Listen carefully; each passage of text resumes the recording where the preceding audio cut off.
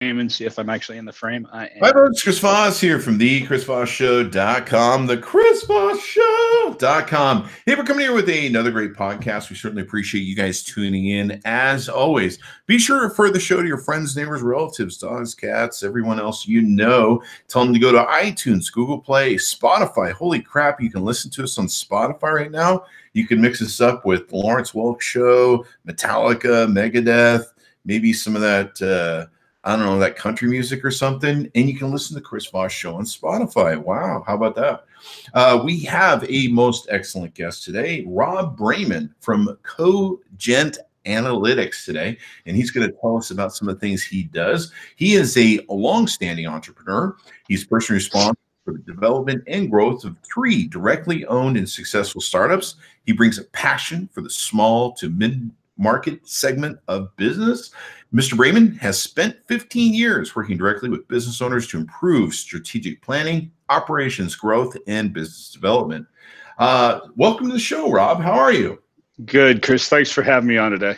Thanks for coming on today. And so tell us about yourself, who you are, and all that good stuff. So I used to tell everybody I was the American gypsy. When I was a kid, I was the baby of 4, and my father always had the philosophy that if you're willing to move, you're willing to move up. And by gosh, we moved a lot. So go ahead. He was in the military? He wasn't. I was a corporate brat. So Indiana, Kentucky, Wisconsin, Texas, Brazil, South America for 5.5 years, back to New Jersey. And then I graduated high school. So went to college for a little bit, decided I was going to join the military, and then the fun really started. Got a chance to be in Africa, the Middle East, Central America. So I am well, suffice it to say that I'm well traveled. I've been in the state of North Carolina for the last 15 years. So I've raised my kids, I've planted some roots. I love North Carolina, and at the end of the day, I have found that the journey called life has taught me a lot of lessons along the way, but my passion really is for the American entrepreneur. There you go. Being an entrepreneur, starting businesses, all that sort of good stuff. You started 3 different companies. What's this is 4. This is number 4. To Cogent Analytics so people can take a look at it. So you can go to www.cogentanalytics.com, cogentanalytics.com. And, sign up for our newsletter, look at their client testimonials, watch some of the videos. I think you'll get a really good sense of the American business owner we represent every day. And it's a pretty wide swath of American business. We have a division in our company is for startups to about that $2 million range, 10 employees, $2 million. And then we have a whole nother segment of our firm that really represents from about 2 million to 200 million. So the dynamics in each one of those organizations might be different. But I really started that incubator group because I think that the greatest challenge for the American entrepreneurs when they first open the door, your highest fail rate for entrepreneurs is in the first 3 years, first 5 years of business. It's a ridiculous fail rate. People go in, they're undercapitalized. They don't have enough money to pay the bills. And most people that start a business have a passion for what they do, but they're undercapitalized, right? They didn't know what it was going to take them to build their business, and having to have receivables and becoming the bank of Rob Braiman. Those are some of the lessons I learned back in my early 20s. Those are the kind of people I try to help today. I've been on that journey now for, oh, good Lord, I'm almost afraid to give this number, 20, 25, 26 years. Suffice to say, I'm well-worn and well-traveled, Chris. There you go. There you go. It sounds like my sex life. Oh, I don't know what that means. So you've started 3 different companies. You started Cogent Analytics. It looks like you guys are an Inc. 500 listed company. Yeah, twice. Actually, we just got it for the 2nd year in a row. And based on our numbers, I think we'll hit it next year, although I'll have to wait until that jury comes in. They usually announce in August, but we've made it 2 years in a row. And they look at a history of growth. The thing about Inc. is that it's a growth only metric. We're in 22 different states. By the end of 2022, we'll be in all 50 states in America. We have a number of clients that are wanting us to cross borders. I've always said that you got to stay home first and allow your company to mature. It's like a fine bottle of wine, Chris, right? You serve it too early and it just isn't good for anybody. Yeah. So I like to be patient. I like to be strategic. I like to make sure I'm representing my clients the very, very best. People have asked me over the years, Rob, how big do you want to get? Or they'll ask me how fast you want to get there. And to be honest with you, I don't care about either of those things. Cogent Analytics will get as big as it's supposed to be a great consultancy, and it will get there only as fast as a great consultancy can get there, because in my line of work, I represent American families. I represent people. And if I'm chasing the dollar instead of chasing after how to make it right by the client, then my morals and my values are screwed up. So I like to believe that we're going to do it strategically. We're going to do it because we have a passion for representing the American small business owner, the entrepreneurs out there, and the people that fight the fight every day. There's a lot of hardship that goes in with owning a business. And I feel like we're a resource. We want to be that third leg of the stool. You got your accountant, you got your attorney, and you got your business advisor. And I think that's where we shine. Most importantly, because we care. That's where, if you ask me later in our discussion, hey, Rob, what sets you apart? It's because my values are really simple. It's honor, courage, wisdom, faith, perseverance, and loyalty. And that goes back to my days in the military, and it's carried me into business. And I'm a believer. I always say I'm Don Quixote, Chris. You're chasing windmills, and that's just sometimes, man. Sometimes that's sometimes how it feels when you're an entrepreneur. So you guys are a consultant-based business. You guys consult with businesses to help them achieve their goals and success. You guys do strategic planning according to your website, profit engineering, sales performance improvement, exit and succession planning, business leadership, organizational engineering, procedural systems, and reporting systems as well. Yep. Value. You can add valuations to that. You can add IT managed services. We've got a great strategic partner that we work with, something as simple as restructuring financial statements all the way through complex strategic planning, market position, margin management, product distribution and distribution channels. So, from its most simplistic, hey, we got to get you off the ground problem, to the very complex, the thing I'm proudest about, in 4.5 years, we've grown from 6 people to almost 130. We're too shy of 130, so I'll say 128. Wow. And in that group, we've got, a team filled with experience, masters in business, PhDs, accountants, attorneys, people that have embraced what it is that I'm trying to do. And work really, really hard in that vein. And that's hard to do for any small business owner out there. Is number one, grow, but more importantly, putting the right people in the right chairs. And in that case, I think I've been, sometimes it's better to be lucky than good, but I'd say we were both, because we've worked really, really hard at making sure that if we're going to represent a client, that I've got the highest level of talent to be able to make sure we're doing it the right way. That definitely is something you need in business. You need a little bit of luck. You need a little bit of hard work, and hopefully everything comes out the other end just fine. Well, I'm an Energizer bunny, and my wife marvels occasionally. We've been together for 24, going on 25 years, and I got 2 beautiful kids. We've raised them. Both are in college. Well, my young son is going to go to is at Virginia Military Institute. He's going to serve in the military after. My daughter's going in engineering. In that case, I've been blessed that I work my heart out every single day, I think, in service of others. And, that if you don't worry about the dollar, but you worry about the purity of what you're trying to accomplish, sometimes when you're tired, it allows you to fight 1 extra inch, 1 extra yard, 1 extra mile. And, I'll go back to what I said to you before. When you're representing other people, if you're not willing to go all in, you got to check yourself in the mirror before you wreck yourself. You know what I mean? Right before you wreck. Yeah, that's right. That's also my Tinder profile. I don't know what that means. You're gonna have to you're gonna explain this. I'm gonna, you gotta explain the Tinder profile, Chris. Seems like a good reference. I don't know. People are like, we need to see his Tinder profile. So how long you guys been doing Cogent Analytics? April 22nd will officially be 5 years. Wow. I have put a lot of heart and soul into building the structure the right way.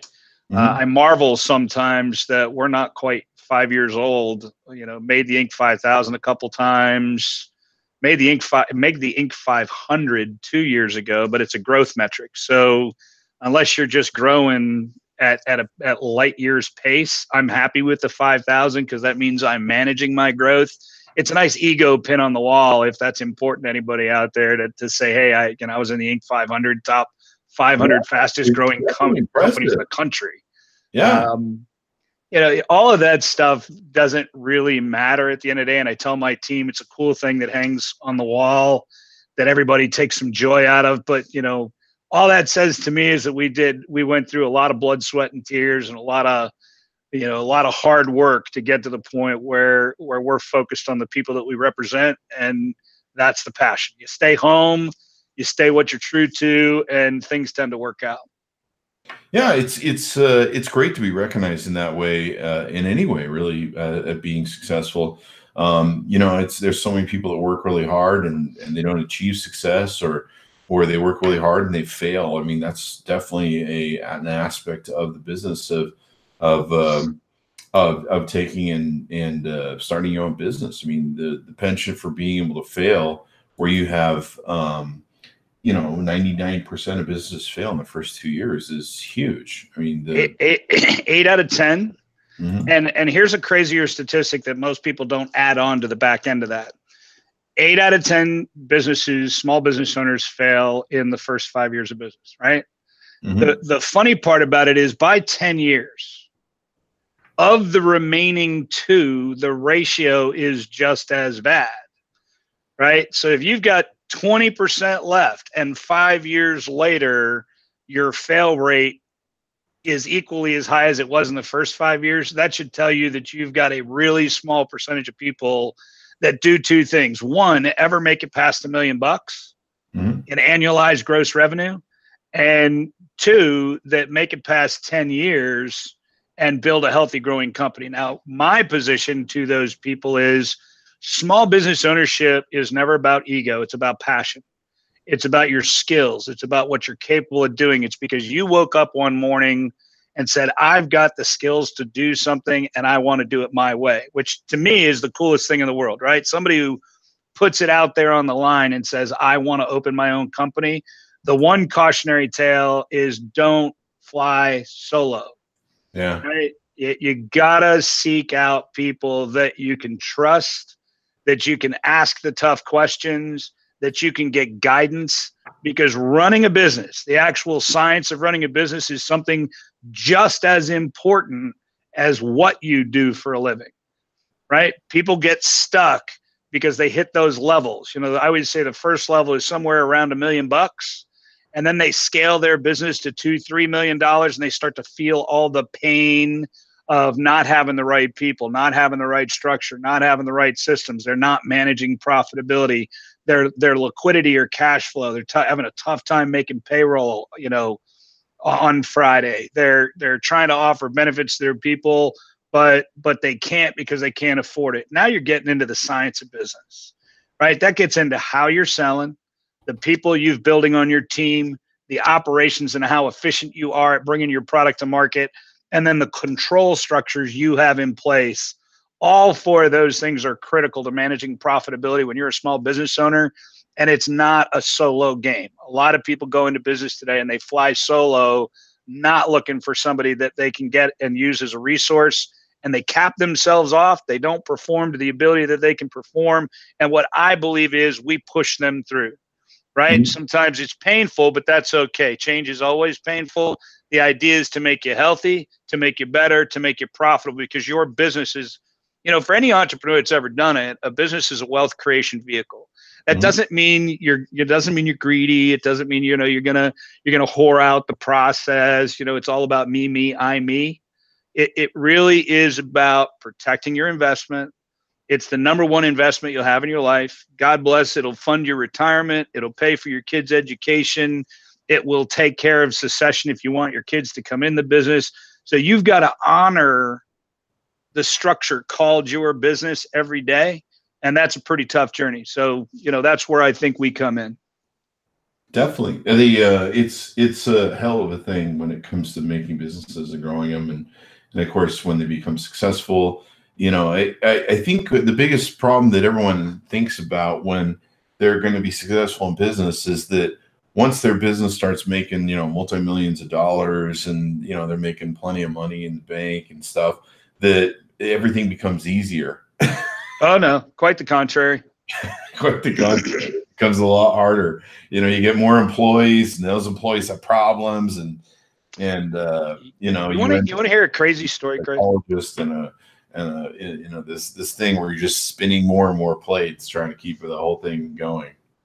So you want to hear a crazy story? You just said something interesting there. You said, when you grow the business and all of a sudden you're doing millions of dollars and you're making, first off, it's a fallacy. Most small business owners that we represent are between 3 and 30 million, right? We get the low and we get the high. I've really built this incubator group to manage and help people get off the ground. But I have countless numbers of stories that we could sit here and talk all day about a $5 million business. He's had it for 10 years. He's paying himself 125, maybe 150. He's never taken a distribution from his company other than to pay his or her taxes, right? So really what he's got there is he bought himself a job, and now you get into the discussion about if you got to pay back your debt and you got to pay the government in the form of tax, if you're not optimizing every single aspect of your business, there's never going to be anything left over for you until you sell it, right? Yeah. You got a $5 million business. Now you're going to get 5 times multiple to sell your business. Well, if you're not as profitable as you can be, that affects your retirement program. If you're not as profitable as you can be, you don't get to take distributions other than paying Uncle Sam or paying back the government. That's the really hard story that I see every single day for the last 16 years of my life, is I look at small business owners fighting the fight every day and not maximizing their opportunity. And it has a profound impact on the way they take care of their family, pay for care for their parents when they get older. There's a lot of burdens. Sometimes it's easier to have a job than it is to own a company. And if I were to caution anybody about starting a business, go into it with eyes wide open, right? Understand you got to manage the controls and the financials of the business. Understand that what you do can turn into a very profitable journey, but you got to respect the science of business. I always tell the laughable story. I didn't go out in the garage one day and chip away at the granite wheel, walk inside and say, "Look, Mom, the wheel." I've tried to perfect the system called business and work with other people to help them get that same place. So sorry, I didn't mean to ramble. No, that was awesome. I mean, you're correct in there is a science to it, and it's very detailed. It's very broad. It's very lengthy. It's not as simple as, like you say, just making a widget and selling it. There's definitely a lot more to it than that. And I imagine that's a lot of what your consulting firm does in helping people understand some of the different aspects they're missing or some of the different things that they need to fill in the blanks to be able to be successful. I'm a diehard believer that profit is something that you engineer, right? Profit happens because you make it happen. It's not a residual. It's not like you go to work every day and you work 90 hours a week or 60 hours a week and that you get to open your financial statement once a month and it's like, holy cow, we made some money. A financial statement is there to help you make better decisions, help you manage your cash flow, make a determination of where you're going to invest in capital expenditures, whether that's equipment or being able to invest back in the structure. Maybe you might want to buy a new building. The adventure of small business owners has got to be strategic. I watch a lot of people. I've saved a lot of people over the years. That great idea, a lot of heart, definitely vested in what they do, and they get off the ground and they didn't take into consideration, okay, well, how are we really going to go to market? How are we going to turn it into something profitable? And I've got a client this week that he's had that business for 20 years. In the last 5 years, he's never made more than 1% profit. Wow. And I want you to think about that. A $5 million business making 1% profit for all of his hard work and effort. He made 50 grand. Jesus. Right? 20 years? That's 20 years. crazy. Pays himself about $125 because that's what he can't afford to give himself a pay raise. I know you have listeners right now listening to this show that are saying to themselves, holy cow, that's me. I'm feeling that pain every day, but they're not going to punch a jack. And you don't want to go 20 years with that. Holy shit. Well, but it's, business is the journey, right? Sales are up, sales are down. Margin is up, margin's down. I lost an employee, key guy, missed my sales. I've got people creating headaches for me. Can't get product. I got too much product. I got too much inventory. I got not enough inventory. I can't get my product to market. Oh my God, I lost my distributor. That is what your audience, your business owners that are out there listening today, that's the fight called small business. And there isn't a person that goes into business that ever wants to close the door. I've never met that person. Never met the person that said, I went into business so I could figure out how to fail. My message is fail fast, learn quickly, and figure out that there's an opportunity to be successful, but you got to create it. The one thing I've always seen in business, you tell me what you think in your experience, because I'd love to compare notes. But the one thing the main thing I always see with failures in business is they always go into business with this model that they set up when they start, and they run that fucker right into the ground. Like they just keep on going, and they don't ever think about getting out of that model until they're pretty much bankrupt. And by then they're like, well, maybe we should change this. That's very true. That's usually what I see in a lot of business failures. I want to catch them before they fall. Model is when the game's over and they're out of cash. Worst part about it is, and because I live it every day, the worst part about it is when they're robbing Peter to pay Paul. So it's not just that they're out of cash right now. They've spent through, because they don't manage cash flow correctly. They've already put their house on the line. They've signed personally and severally to the bank. So they don't just lose the business. They lose the business and end up filing bankruptcy personally and corporately, right? Because for years they've been, violating the arm's length transaction rule. And all of a sudden they don't quit. Nobody stops them to say, man, you've got problems right now. We need to change course. Mm-hmm. I can't tell you how many clients we'll talk to on the phone and I'll get the I got it speech. And then they'll call me back 6 months later and say, man, I really need your help.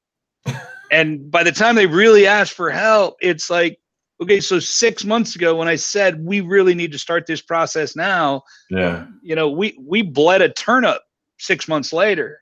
Be proactive, be aggressive. If you have a question, don't feel like you got to figure it out on your own, right? Yeah. There are people that care. There's people that are willing to do the right thing. Consulting world, right? My world. Consultants have a tough brand, right? But before I started Cogent, and I'll just tell you why I started the firm, I worked for another firm that just my personal beliefs didn't align. Now, I did it for a lot of years with this other firm. Mm-hmm. And I tried to change that company from within that company, and that was to no avail. So when I finally decided that I was going to do this, I said, if I'm gonna do it, I'm gonna do it based on my belief. And I will tell you that the firm I used to work for literally changed their name probably somewhere between 6 and 11 times, depending on how you count, because at the end of the day, they had built a reputation that made them run away from their own brand. My simple context is, if you're going to represent people, you better be proud as hell of the brand that you're building. And you better honor the clients you represent, because they're the ones that make that brand better. And, I know that there's a reputation in the consulting industry, and I don't care. I feel like if I fight the right way every single day, that I'm going to build a brand, and it doesn't matter what there may be some selling pressure out there. There may be some pressure from clients who are a little reticent to bring in somebody else because they say, oh, I've seen that story, or my buddy saw that story. I'm here to tell you that's not the case. There are good people in this world that care. There's good people that you can reach out and look for assistance. I don't like to use the word help, right? I mean, I was I spent the beginning of my life in a special forces group, so I'm not much of a help me guy. I'm more like a hand up than a hand out. People need assistance, but you can't help the unwilling. I've told clients over the years, consulting is not a function of coming in and having somebody do something to you. Consulting is a function of finding the right partner that's willing to work with you to teach, educate, motivate, be the impetus of change, give you the tools that you need to make better, get you to the point where you embrace it and make yourself better. But at the end of the day, you built this business. It's your company. You're responsible for it. If you want to make it better, I'm willing to assist, but not until, right? So we have a rule internally. We believe that every dollar that a client, when we work with a client, whether it's a little project or a big project, I'm not going to use numbers on today's show, but every single time we have two metrics that we adhere to. One, Cogent Analytics has to pay for itself. We do a discovery with a client, and we want that discovery to be a deliverable where a client can literally turn over every rock. I used to call it peeling the onion. You want a client to be able to go through that discovery process and identify the challenges first. And we do that somewhere between $1,200 and $2,400, depending on the size of your company.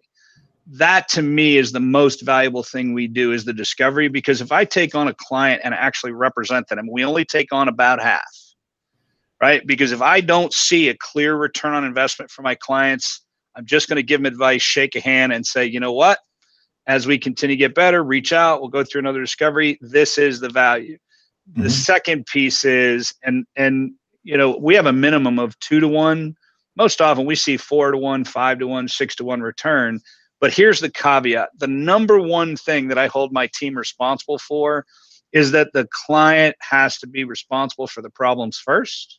It can't be us pushing them up a hill. It's got to be them charging up the hill and kind of us guiding them along the way.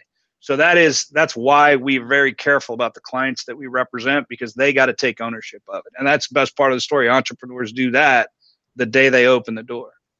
It definitely is something that needs to go down that way. Years ago, when we had our little bunch of companies, we used to loan out money, and usually we were cherry picking. We were looking for different things that we could take over. Usually people who were cash poor but asset rich. I kind of learned how to do it from some of my business brokers. And so we would offer loan out money to people, and businesses, look for businesses we could white knight or take over, or if we could fold them into our companies, we do that. And invariably I'd find businesses that we were either willing to loan money to or take over, but the entrepreneur just wouldn't give up. The entrepreneur would somehow see our interest as like, well, there's a way to make this work. And I'd be like, look, you're bankrupt now. It's just, you just haven't figured it out yet. And some businesses that we get really interested in, we give them a first right of, we give them a contract with a first right of refusal, to where we'd have them call us when they were ready to either sell or give up their business or turn it over to us, et cetera, et cetera. Yeah, really smart. I like it. It was kind of smart, but what's interesting about it and there were some people I go in and just be honest, cold, and sometimes they'd be so thick in the head and so locked into being an entrepreneur. And I have to be like, look, you're not cut out for this. Number one, I don't think you have what it takes for this. And number two, you don't have the money. You've taken the model and you've run it into the ground. I think you have some assets that we can utilize or fold into our businesses, but we're going to give you walking money, and we're going to pay. You're safe. We're going to take over your shit. And because there just was no point in, these people had no business being in our businesses, even as a front level employee. Sometimes it's like, you can answer phones for us. But what was funny was we give these first right of refusal contracts, and we pay them like $1 or something, $10, whatever. They would go by about 4 to 6 months on average with these first right of refusals. And they would call me up one day, and they had ignored everything I told them, and they had run that thing deeper into the ground, even farther in the ground. That's right. And I would tell them too, when we'd sign the agreement, I'd say, look, don't call me one day before you're ready to file bankruptcy. Don't call, I can't save you then. I might be able to save it now. I might be able to save your creditors. You know, businesses that we took over, we could get on the phone with their creditors that they were behind with and say, hey, we know the lease is behind. We know their payments are behind. We're taking over the company. It'll be caught up soon. Give us a week or two to get, you know, all this transition. Yep. And they'd be, you know, usually whoever the landlord was or whoever they owed money to would be like, oh, thank God. Thank God, right? Yeah. Some money. And then a lot of times we could go in and do deals. We could, you know, say to a landlord, hey, this is great. The rent's awesome, but, you know, we have another building. If you want to make a deal with us, we know they're behind on rent, but, you know, we'd work it out. So it ended up being good for when we did make deals, but man, a majority of these 6-month first right of refusals we do, they would call us the day before bankruptcy, and we'd just be like, no, we can't save you now, man. You've run that sucker into the ground. You should ask for help a long time ago. You know, my world works. Although I've learned over 16 years that you ever see the movie The Guardian, right? Kevin Costner, he's the this rescue swimmer. No, isn't that where he takes care of the one singer? For the Coast Guard, yeah. Right? Well, no, that I know what you're talking about. The Guardian was about. I'm not a big guy. Yeah, he was a rescue swimmer for the Coast Guard. There was one line in that movie where he says, you know, there was a whole big about how many saves, and it was based on a true story, by the way.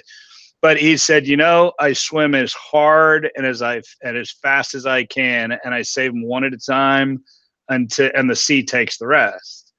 You know, I listened to your story there, and I'm going through all the stories I've got in my head of clients that I've tried to help along the way. And I've learned to flush them over the years because I know that there is a never-ending supply of really, really good people that really, really need the help and are willing. I mean, I had a client last week, man. They're not at bankruptcy, and they were proactive. They said, you know what? We've done it our way for about the last 8 years. We grew really fast. We got over the tip of our skis, but it was a husband, wife, a son, and a disassociated partner, but they were all like family. And they were fully vested. I mean, they had everything in this business. And the best part of the story, when you get to the end of a really honest discussion with folks like that, and they don't guess, they don't wonder. It's not about ego. It's about, holy cow, this is my life, and I'll be damned if I'm going to let that thing go sideways. So I've reached the point where I need to talk to somebody that can help me through this landmine called business ownership. And if I could say one thing to your audience, again, it's not a solo flight. You know, you just got to be careful. Do your due diligence, vet the people that you're going to ask their opinion, make sure that they know what they're talking about, make sure they're not trying to fill their pockets out of your last dollar. Yeah. Because I see a lot of that, right? Make sure they're not trying to fill their pockets on your last dollar, right? Yeah. Find a group, and I'm prejudiced, right? I think that we're the one group out there that does that every day. So, but I know there's a lot of really good advisors all over America, and you gotta make sure that the right person shares your values. They care about what they're doing.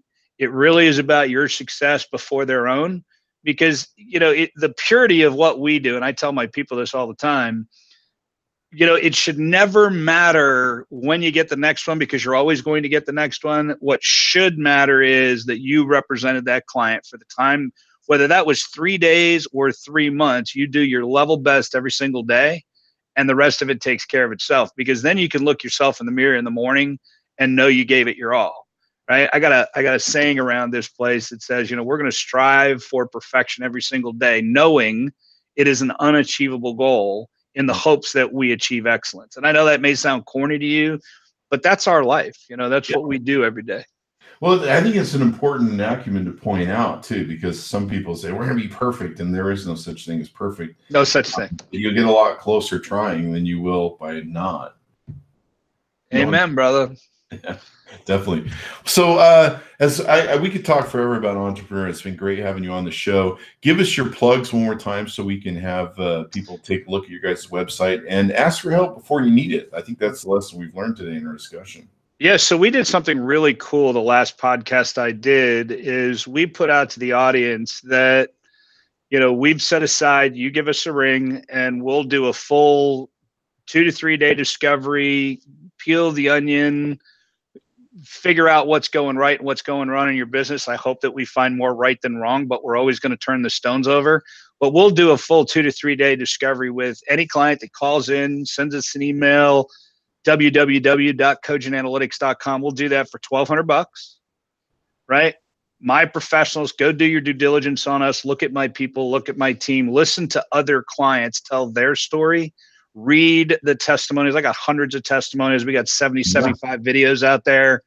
Listen to the story. If that's you, when you hear that story, send me a note, send it to me personally, and I will make sure I personally call you and we set up a discovery with your company, because you've got some small business owners listening today that are going through some challenges. I'm Rob Braiman.